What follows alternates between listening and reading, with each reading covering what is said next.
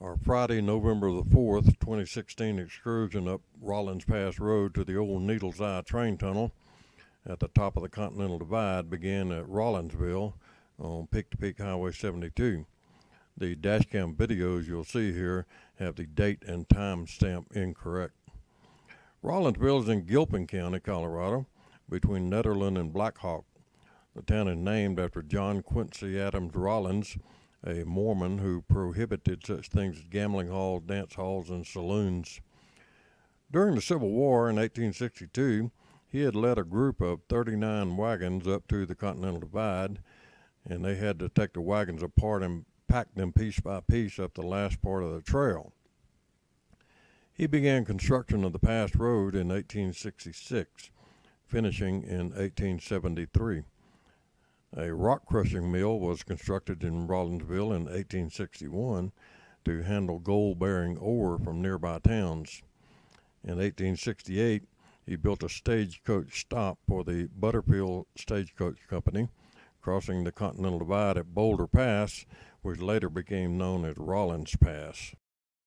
Tolland, originally called Mammoth Gulch, was a mining community and stagecoach station in the 1880s.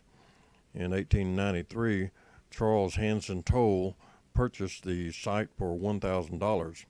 In 1904, his widow, Catherine Wolcott Toll, renamed Mammoth Gulch as Tolland, after her ancestral home in Tolland, England, and her deceased husband's last name. The 12,969-foot tall Mount Toll carries the Toll family namesake. The Tolland Schoolhouse was built in 1902 in a meadow alongside South Boulder Creek.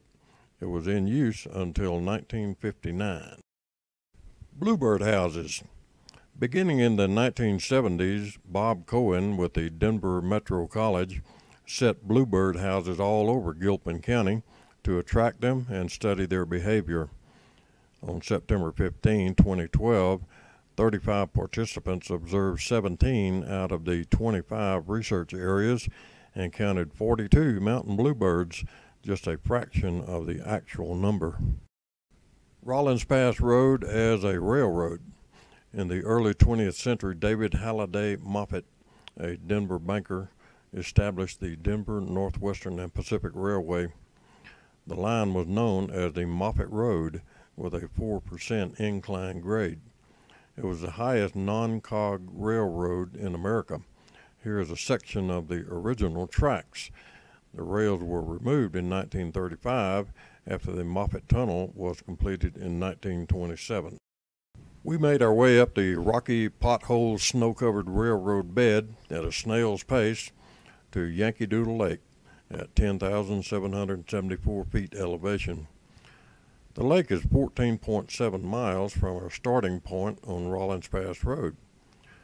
Moffat's original plan in 1879 to 1880 was to construct a 2,000-foot tunnel through the mountain here. A second tunnel would go under the Continental Divide. Tailings from the bore would make a railroad bed across the lake, and part of the tailings extend into the lake as seen in some of the photos. But the mountain rocks were too fractured and crumbly, so the decision was made to continue on up Rollins Pass Road to a spot more suitable for crossing the Continental Divide. That spot would become known as the Needle's Eye. Jenny Lake. Jenny Lake is a short distance from Yankee Doodle Lake and 218 feet higher at 10,922 feet.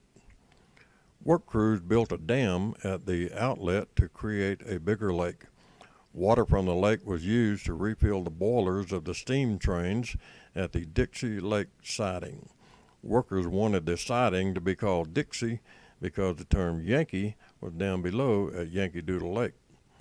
Westbound trains would continue up for 4 more miles to the top of the world at the Needle's Eye Tunnel, located 800 feet above Jenny Lake. On November 2nd, 1905, a train was stalled here by a snowstorm. A brakeman assisted a mother giving birth to a girl, and the girl was given the name Jenny Lake Miller. Needle's Eye Tunnel. The combination of a tunnel on the skyline at the end of a straight stretch of railroad tracks resembles a needle in its eye. The needle's eye was Railroad Tunnel number 32 going west from Denver. Approaching the eye from the western slope, the pass was known as Corona Pass, Spanish for crown or top of the world. Westerly winds in winter pile snow 20 to 30 feet deep, necessitating the building of extensive snow sheds over the tracks. Up to a dozen helper engines were used on both sides of the pass to push the huge 2660 Mallet articulated steam engines and their loads over the pass.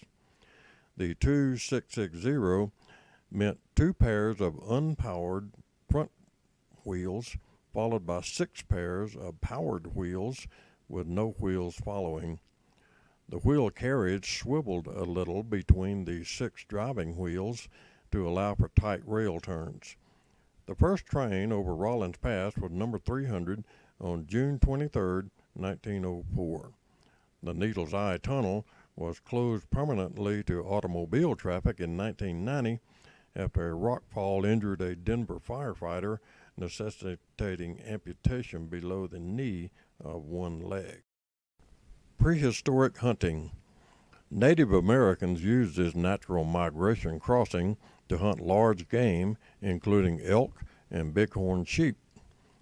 Handmade low rock walls drove animals close to the stone hunting blinds. As of 2013, at least 45 blinds and 4,288 feet of rock walls have been documented. Also located directly above the Needle's Eye are stone rock wind shelters. Winds blowing across the Continental Divide can reach hurricane force. We enjoyed eating our lunches at the wind shelters on what was a perfect weather day with mild temperature and no wind at all. Beautiful panoramic views in all directions. The Moffat Tunnel. David H. Moffat was a pioneer Denver banker, mining man, and railroad builder, one of the wealthiest men in Colorado. He wanted access to the natural resources of northwestern Colorado and a more direct link to Salt Lake City in California.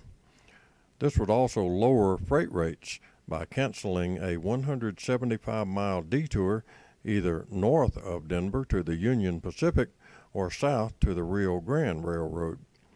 Owners of the north and south routes fought Moffat's every effort to build his railroad going west, but the men who operated Moffat's locomotives were fiercely loyal to him. Moffat would sign a blank piece of paper and tell his engineers to write their own work contract. He said, "I know that you will not cheat me," and none of them ever did.